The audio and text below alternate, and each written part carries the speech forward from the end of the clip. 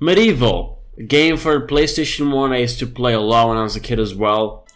Like I said in my previous video, it was actually also a big part of my childhood. Absolutely love this game. It's such a masterpiece, I swear, and it's a very underrated game. So I'm really glad that it's also getting a remaster, and that's also why we're gonna play this too, as well. Just like Spyro, it's a sort of a road to the remaster thing.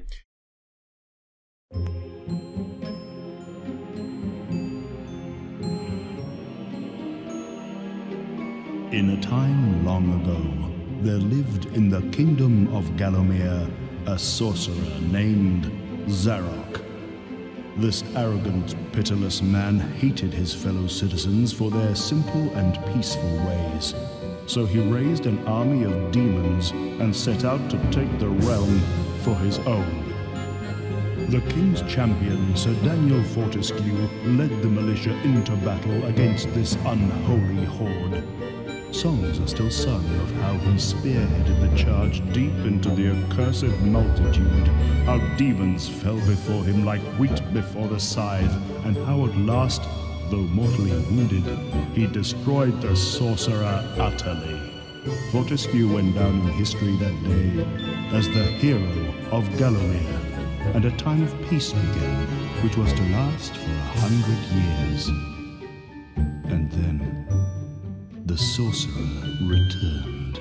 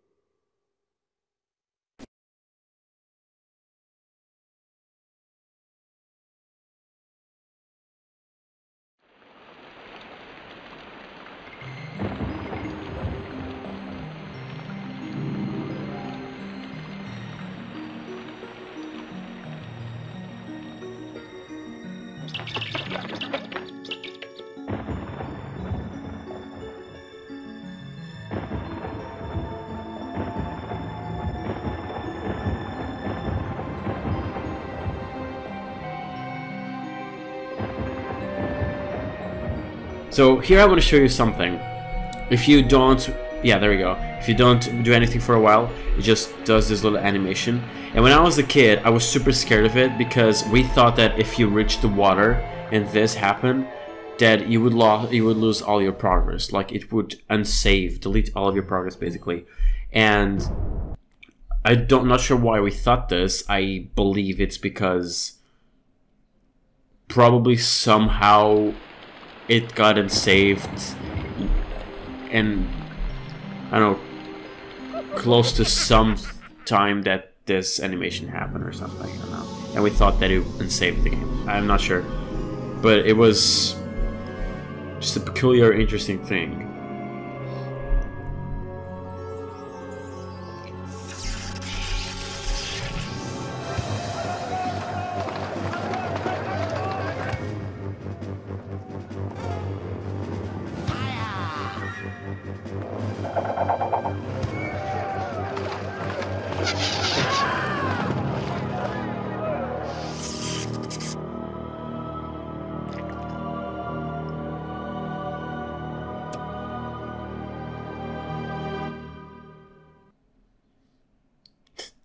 I love this.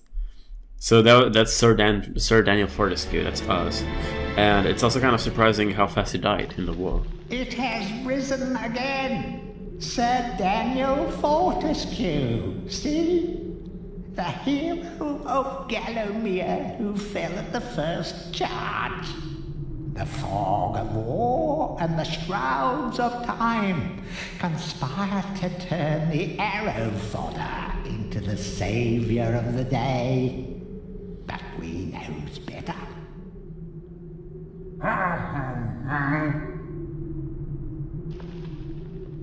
Let it alone. Fate has given it a second chance. A chance to forget the ignoble truth.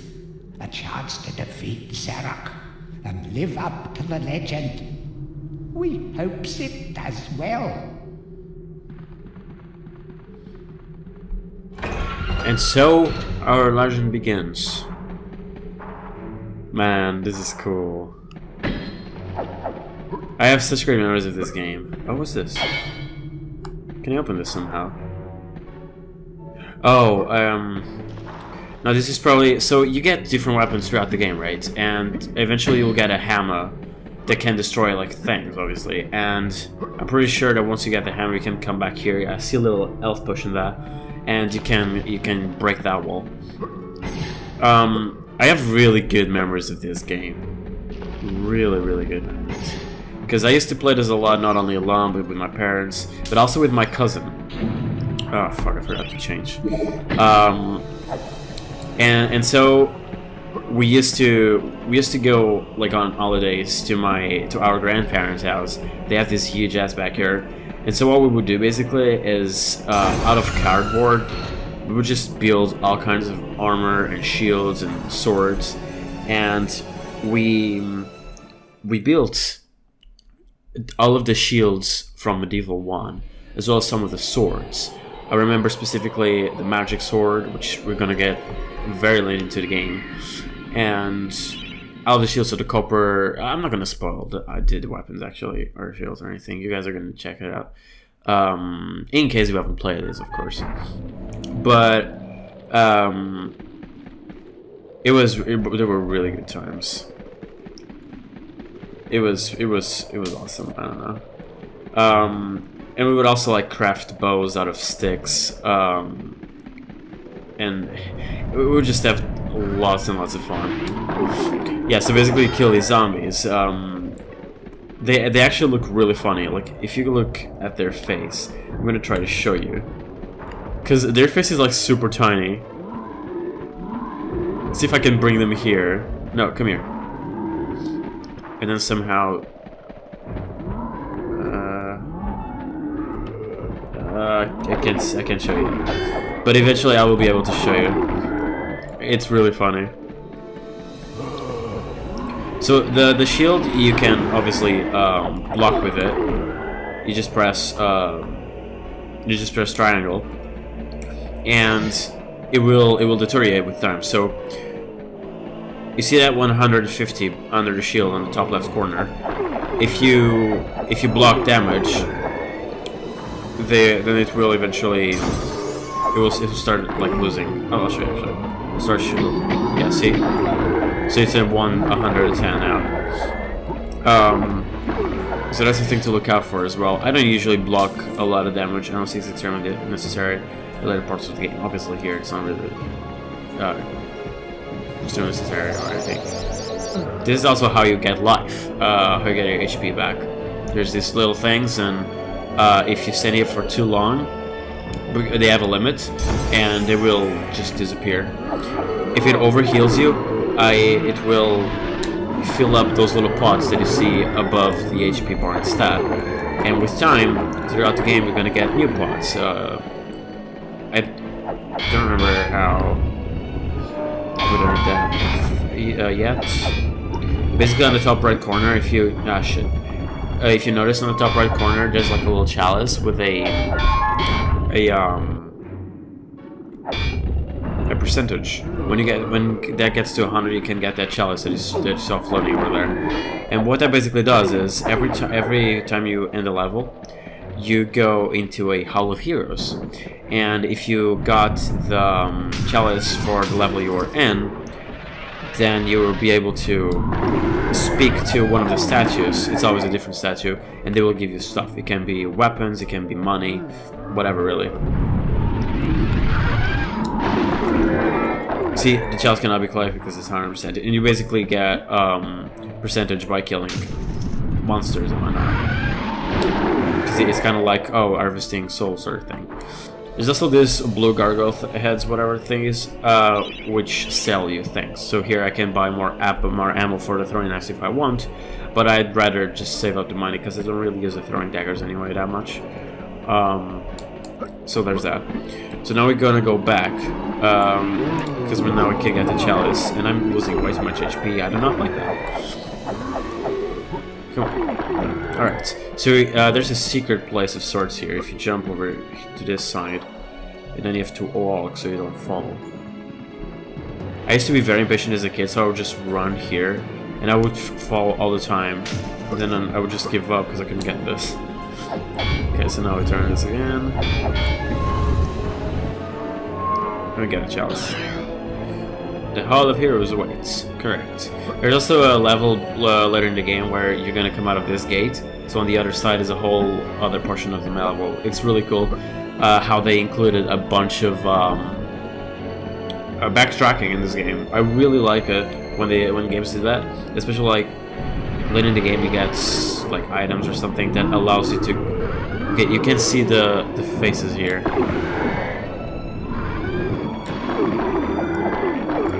Okay, couldn't do it. I really like when there's like items you get and stuff that then allow you to get access new areas in the game later on that were like the first levels and all that. I just find that fascinating for some reason. I also like how they nailed water. The water in this game is really, it looks really like eerie, you know.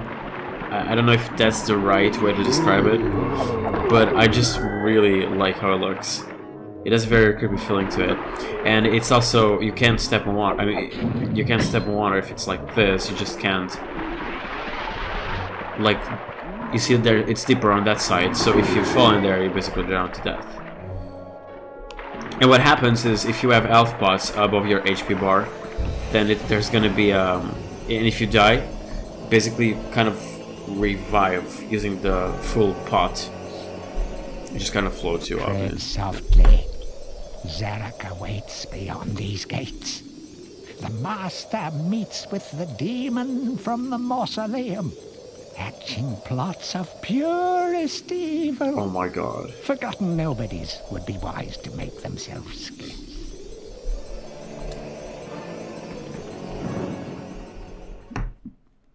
Excuse me.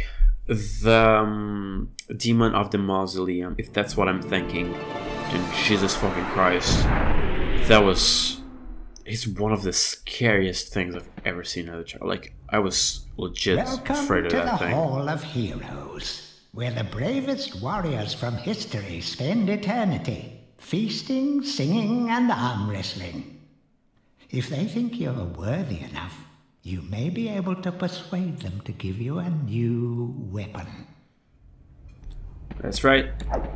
If you're worthy enough, that he's talking about the challenge. So if you kill enough monsters, then you get the chalice and you get to come here. So there's several stages, as you can see. There's the chalice over there, which I think later in the game you can get this chalice too. I'm not completely sure, but yeah, basically. Oh my god! If you guys want to read this, by the way, I'll just put it up for you. Okay, it's just telling you how to do the thing. I thought it was story, because some of those are just basically lore. Captain Fortescue, it's me, Canny Tim. Does the battle go well? How I wish I could fight at your side again, sir. But hold, you could take my crossbow. It's got rapid fire and you can ricochet the darts off walls to shoot around corners. I used it at the Battle of Gallowmere. After you were slain, I shot Zarok's champion, Lord Kardok. A clean kill through the eye at some 1,000 yards. Of course they will accept. Not that there's anything clever about shooting someone in the eye, sir. Oh yeah, because he was shot in the eye. Goodbye, sir. That's funny. Alright, so here's the crossbow. This was one of my favorite items, favorite weapons, I mean. I just love it. Look at it. It's so cool. But yeah, basically you look for the statue that's glowing green and you go talk to it.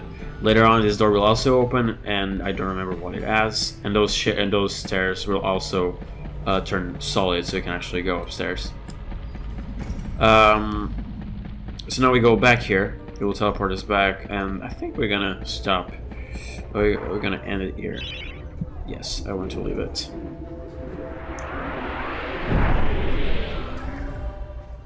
This game is great. It's absolutely great. It's so fun. Man. And the way they handled the world map is pretty cool as well. Hell yeah, I want to say progress. But yeah, on that note, we're gonna end it here. I hope you guys are enjoying this. If you played it back then hopefully it's feeling nostalgic to you, just as it is to me. And we're gonna play through all of the Spyro, through all of MediEvil 1, and then we're gonna eventually play MediEvil 2 as well. I'm actually not sure how they're gonna handle the remaster. Since for Crash and Spyro they're doing for the trilogy, I wonder if they're doing for both games, for both MediEvil games as well. That would be cool. I would like to see that, because the second game was pretty fun as well. Though the best memories I have are from the first one, definitely. But yeah, thank you guys so much for watching. I wish you all a good day. I'll see you next time. Bye bye.